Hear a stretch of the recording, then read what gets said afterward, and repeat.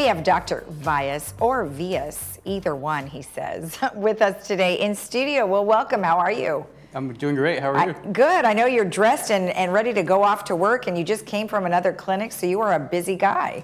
Yep, hanging in there, keeping busy. Good, good. Well, what are some of the, tell me give me an overview of OCI care just as a whole. Yeah, sure. So what we are is we're a boutique ophthalmology clinic, and our primary focus is really getting people to live without glasses, get their best possible vision, make sure their eyes are healthy for the rest of their lives so they can actually participate and do the things they want to do. Right, right. And is it just you in the facility, or is it a group of doctors? No, so the office is, I'm the only physician there, so I do all the surgeries, I see all the patients.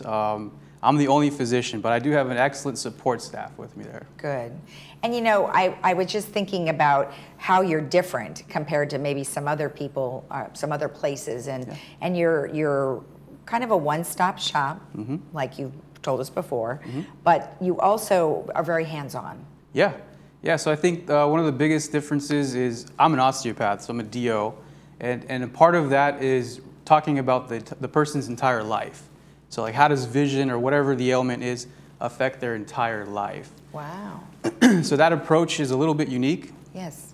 Coming from an osteopath. And then our office is also a little bit unique in the sense that, like you said, we do everything. So whether it be diabetes, a cataract, a retina issue, glaucoma, whatever it is with the eyes, we can take care of it. So diabetes, I know we wanted to talk about that. How does it affect seeing? Yeah, so diabetes is pretty devastating to the eyes. And it's one of those things where you really want to catch it early. I kind of think of that in a couple stages. You have your early stage, where you can really work with your primary care doctor to make sure things don't get worse, because the eyes are the first sign of diabetes typically. And then you have your severe stage, where things are getting bad, and you would need things like lasers, injections, all that kind of stuff. And we would have the ability to do all of that in the office. Is that regardless of which type you have of diabetes? So both types can affect the back of the eye. When it comes to the types, usually the type 2 is affecting people later in life, and type 1 is a little bit younger because it happens earlier in life. But they can affect the eye in the same way. So they're causing the same pathology in the back of the eye. So what are some of the things that you would notice, like if you were diagnosed with diabetes, what are some things that you would notice right away with your eyes? Yeah, so you're not going to notice a lot early. So in that early stage portion, you're not going to notice much, maybe a little blurry vision. Maybe like frequent glasses changes, that kind of thing. But later on, you're going to notice it. You're going to have decrease in your vision, very blurry. You may be missing some spots of vision, things like that. So what do you do in that case? In the second stage case? Yeah, like I guess at the beginning, would it be something, obviously they're going to see you once a year for a checkup, right? So then at that time you would be able to notice some differences? Exactly. Okay. So when we see you every year, that means you're pretty much stable. We just check to make sure there's no changes, nothing worsening. But when we need to see you more frequently, like every 3 months or something like that, that's when we're seeing some changes.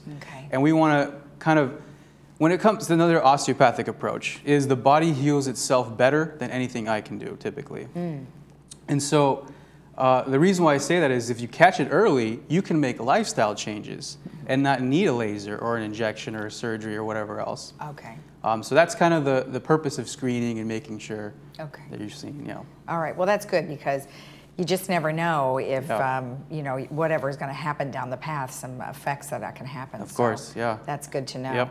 Now, in front of you, you have what I thought was Oculus, because it looks very similar to the virtual reality things, which, it sure does. But you call this something different, virtual field. Yeah, it's very similar to the Oculus, so it's the same technology. It's virtual field, virtual technology, and basically, for those of you who have taken like a glaucoma test where you click every time you see a light, it's the same test, but in a much more compact way.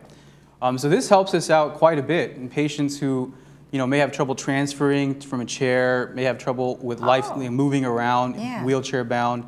And it's much easier, quicker, and a lot less stressful on the patient. You don't have to Okay. patch over the eye, you don't have to take your glasses off. Okay. Lots of benefits to this. Can I see it? Of course. I want to hold this.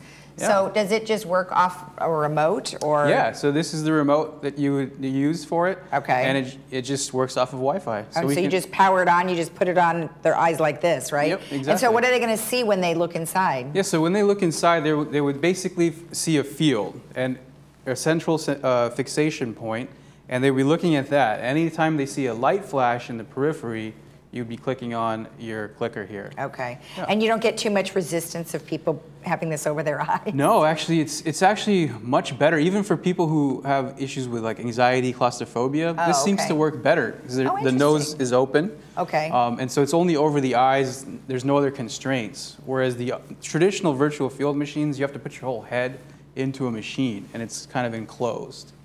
Oh, So it's see, I forgot what that was like because I remember the one where you do this and then you used to do the puff in the eye. Right. But now they don't do that anymore. Yeah, thank we don't do goodness. that at all. Some places still do that. We Okay. just don't do that. Yeah. So you still, but nevertheless, when you do what you're saying, you would put your whole head on something instead of that. Exactly. Okay. This you would just be. You can even be laying down in a Okay. chair, an examination chair, wherever. Okay. Yeah. And what are you looking for when you use this? So this is a test for glaucoma.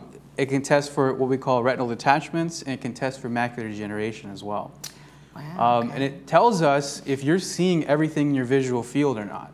It also can help us understand about cataracts, so if cataracts are affecting your vision, and also can help us understand if your eyelids are helping, or excuse me, are obstructing your vision. Oh, gotcha. Okay. Okay. Well, technology is amazing. And who would have thought? Now, I wonder which came first. Did this come first, or did Oculus come first for the Oculus games? came first. It did. Oculus came first. It's actually that technology that allowed us to use it for these types of purposes. Go figure that gaming would turn into something that you could use for, diagnosing people. Oh, yeah. It's just amazing technology these days, Yeah. isn't it? Yeah, oh yeah. And then this is just in the clinic. There's a lot of this technology that we use surgically as well. Right. Yeah. Right. Give me an example.